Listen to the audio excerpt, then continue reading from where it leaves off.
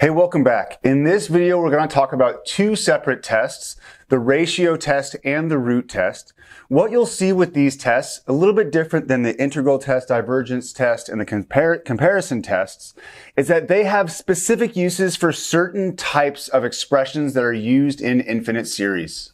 So let's get right into it with the ratio test here. What the ratio test says, so we have this infinite series where we're being described by these a sub k's. We're going to define R. So R is this ratio for the ratio test. We let the limit as k goes to infinity. And what we're doing is dividing succeeding terms. So we have a of k plus 1 divided by the previous term. We're taking the absolute value here to restrict R to a positive value. But what this is saying, what this R value will be, if it exists, it's saying that for large enough k, the ratio between successive terms has this common ratio between them. So if we have term 100 and 101, let's say they have a difference of about 2.5. And then if this limit exists, it'd be the same for the 2000 and 2001 terms. What the ratio test says is that if you're able to find this limit, this R value, if it's less than 1, then the series will converge. It actually states that it converges absolutely, but we know absolute convergence implies convergence. If the R value is greater than 1, then the series diverges. And if the R value equals 1, we can't say anything about using this ratio test. As you look at this, you may feel this R value, this ratio, is the same as the conversation or acts the same as with the geometric series. And that's actually what's going on. You're going to see that in both of these tests today, that this R value that we get out, or this value we get from the test, is describing for the long term of the sequence, it ends up acting. So for the tail of the sequence, or the series, it acts like a geometric series. I just want to spend a little bit of time here outlining what the proof would look like. It's exactly kind of what I just spoke at. So let's just assume that this R value or this limit exists. What this means is that for large enough k,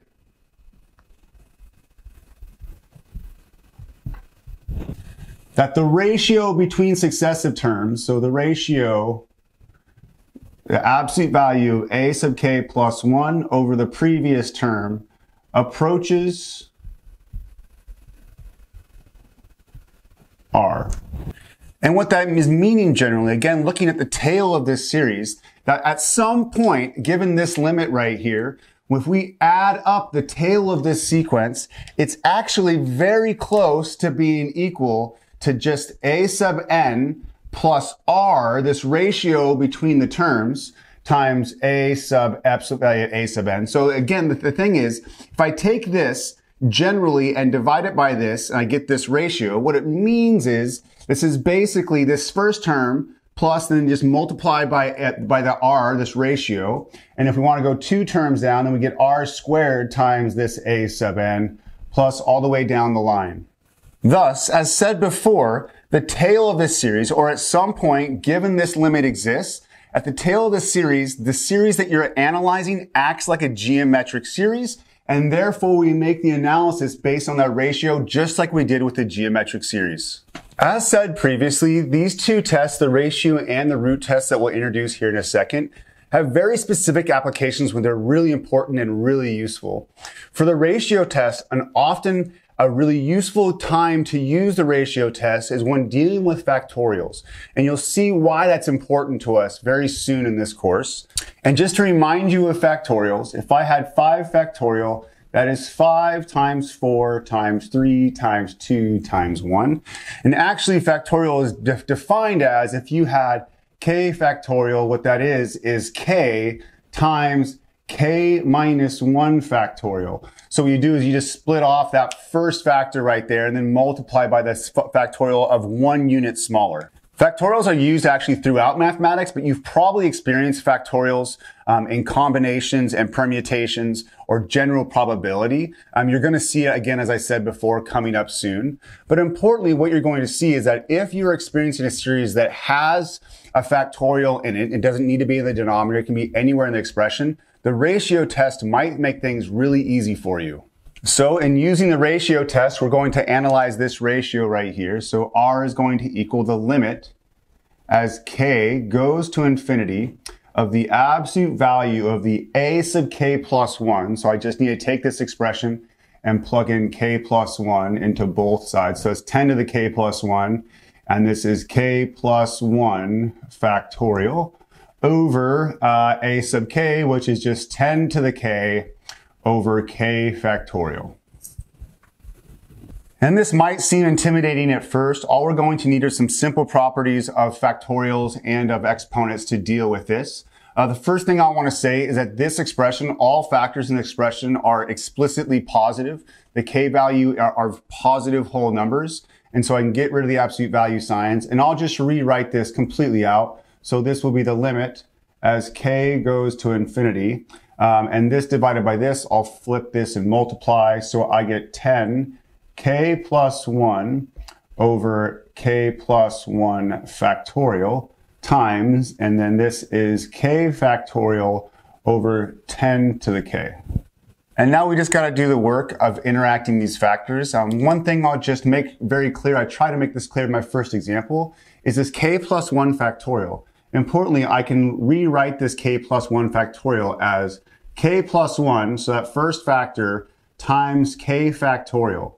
So this is just one bigger of a factorial than this. And so what happens is this only has that first factor, and then the rest of it is exactly the same as that. And so I can cancel that. So I'll show that real fast. Cancel the k factorial between that denominator and that numerator. And then when I interact these two right here, I just subtract these exponents. So k plus 10 to the k plus 1 divided by 10 to the k. Subtracting k plus 1 from k, I just get left with 10 to the 1 power up here and cancels that out. So this actually simplifies beautifully and simply. I now have the limit as k goes to infinity of 10 over k plus 1. And then applying the limit as k goes to infinity, constant on top of variable numerator or denominator here, this limit goes to 0. Before I finish this example and apply the conclusion of the ratio test, I just want to emphasize this example in scene 1. If I had this expression right here, this function, and tried to use the integral test, man, integrals and factorials don't play nicely, and that would be very difficult to deal with. Generally speaking, a variable factorial is difficult in most applications to actually do much with. But the beauty of this ratio test, and given its form right here, you'll see is this beautiful canceling. After I've applied this canceling, and this work will always be almost exactly the same, I have no more factorials left. I don't even have any more exponential factors left, and I can easily apply this limit. But now that we're here, let's do this, our work. We have found R, it exists, it's 0, it's less than 1, and so we know the series converges.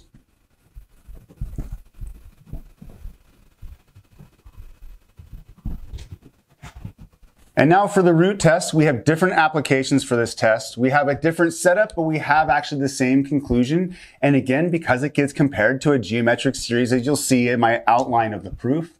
But we have an infinite series described by these a sub k's. We're going to let rho equal the limit from k as k goes to infinity of the kth root of the absolute value of the kth term of this series.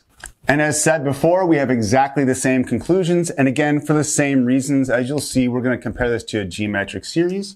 What I want to say about this, and is similar to the ratio test. So as we saw, the ratio test was really useful in dealing with these exponential factors and factorials. Because of the canceling that happens with that ratio, what you're going to find with the root test is, man, applying a root to an expression can get gnarly really fast.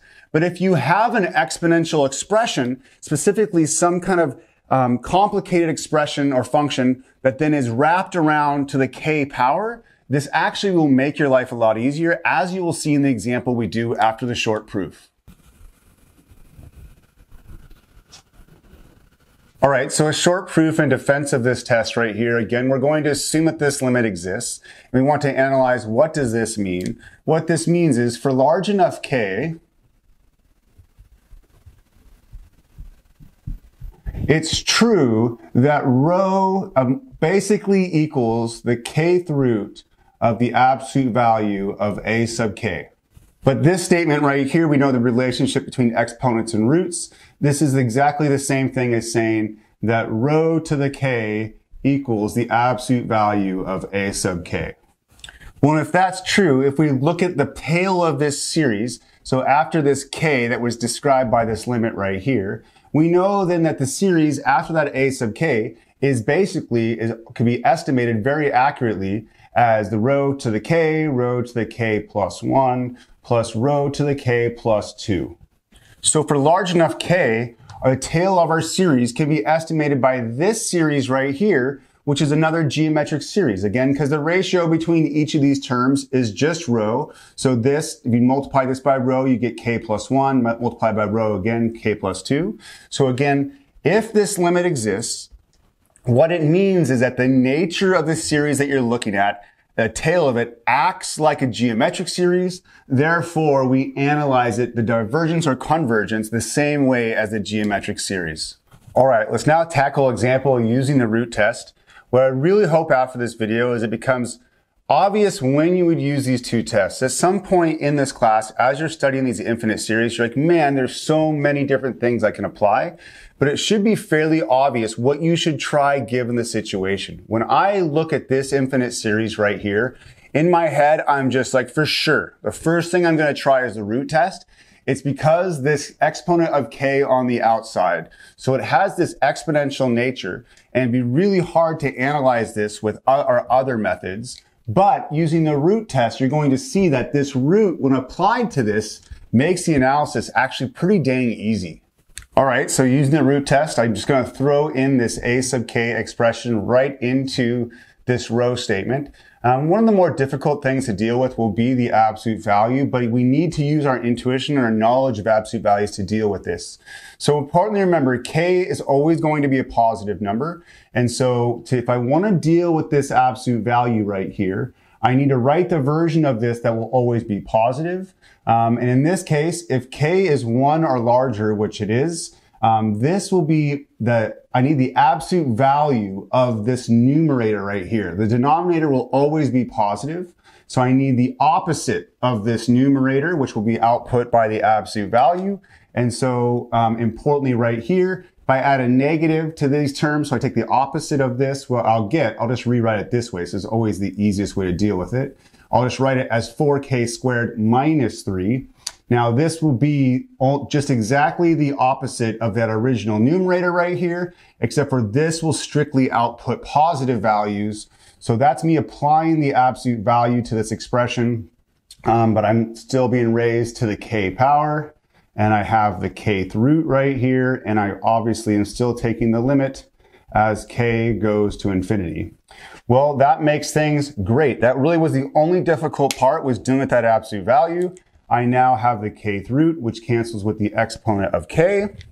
And again, that's my real kind of sell for this example, is that I knew the root test had potential for really helping me out determine the convergence of this series because of that action right there after I dealt with the absolute value.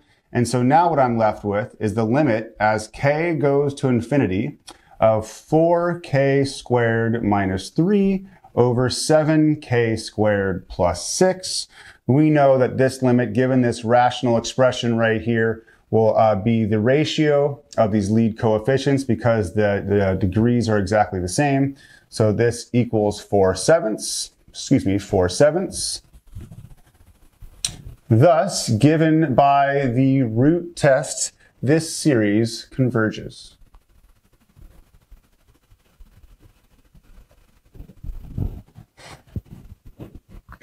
Both the ratio and the root test are very similar in a lot of different ways. What we're looking at is a limit statement, and once we look at that statement, if the limit exists, we analyze it in exactly the same way as the geometric series. Hopefully my little outlines in my proofs, I definitely didn't give full rigorous proofs there, giving you an idea of what's going on. And in both cases, what the statement is, if that limit exists, then towards the tail of this series, so at some given point, given that limit exists, the terms or the action between the terms becomes just different by this ratio, this rho or this R value, and thus the tail of the series acts like a geometric series, and thus the convergence of this infinite series you're looking at follows the pattern of the convergence of a geometric series. And finally, to emphasize this one more time, is that there's definitely times to use the ratio test.